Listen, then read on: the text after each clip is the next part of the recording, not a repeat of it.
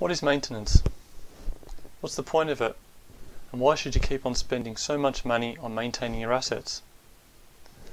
Well, if you look at the definition according to the Oxford Dictionary, it says that it's a process of keeping something in good condition.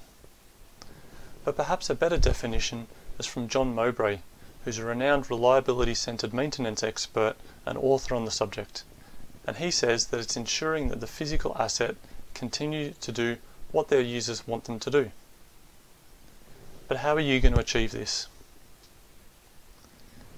In my experience working in factories and refining or in manufacturing, a manager comes in and they want to do a good job.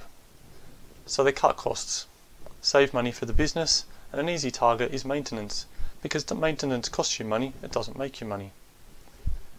After 2 years, they've saved a good load of money, assets haven't been failing too much, so they get promoted because they've done such a good job.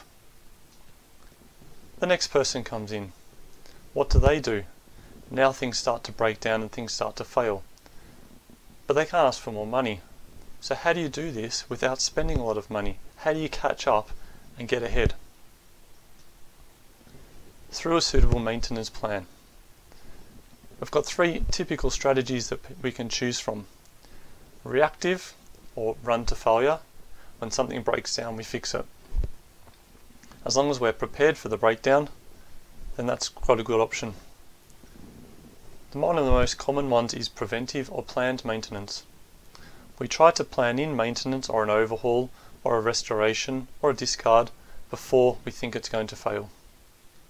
The key here is knowing when we think it's going to fail, which isn't always easy. Another option is predictive maintenance, using condition-based monitoring or other indicators like visual to try to predict when we think something's going to fail. If you'd like to know more about maintenance strategies and how you can use it to improve your maintenance and predictability in your plant, make sure that you subscribe and follow to our YouTube channel and Instagram, and also connect on Facebook and LinkedIn.